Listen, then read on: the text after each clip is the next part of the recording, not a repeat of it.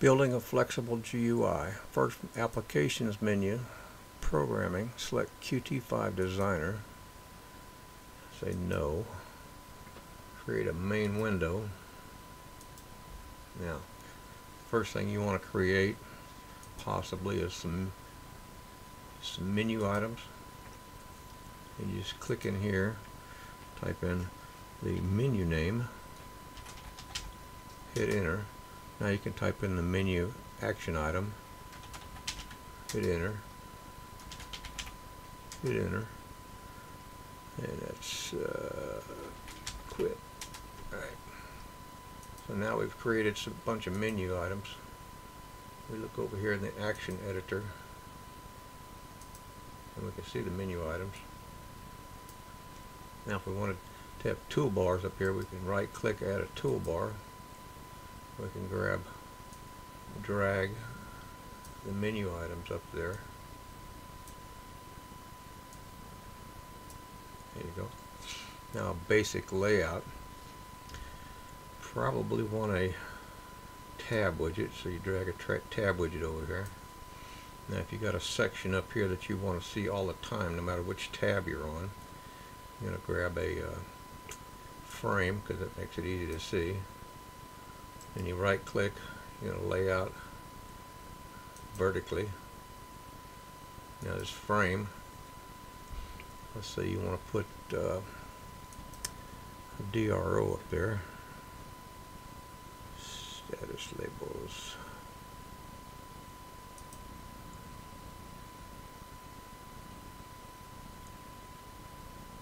We'll go to status labels in the documents, and we're going to select a group box, drag it in there, select the frame, right click, we'll lay it out in a grid. Now I'm going to go down here and drag some labels in, right click on the group box, lay out in a grid, and we don't want it to be this wide. So I'm going to come up here and grab a horizontal spacer. Note where the blue line is where it's going to put it. See, it's squeezed my group box down. And we'll add another label,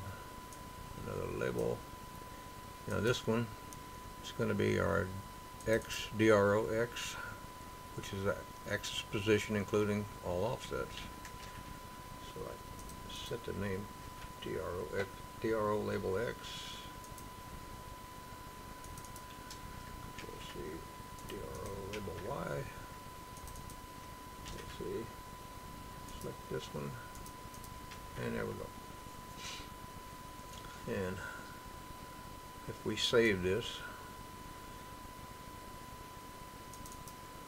to a configuration directory, I'm just going to make a new one.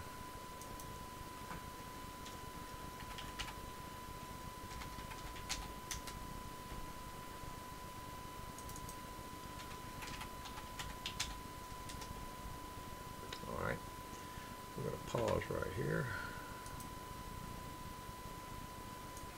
Now I'm going to copy some sample sim files. I'm going to copy that one, that one, that one, that one. Copy. Go to our tutorial, paste them. Now we got to edit this one to load this tutorial UI. And drag it up in the screen. Go up here to the display.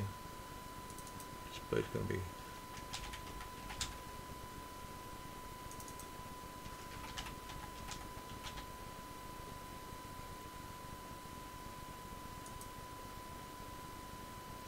change this to keyboard input. This will put the keyboard style sheet in there, and this is going to be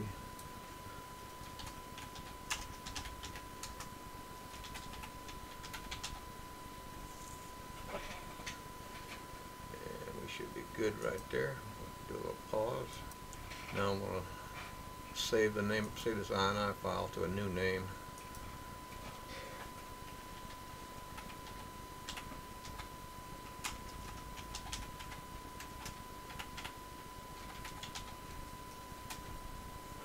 Okay. We missed a file. Gotta go back here to Flex examples, XYZ, sim hardware. Copy. Configs. Tutorial. Paste.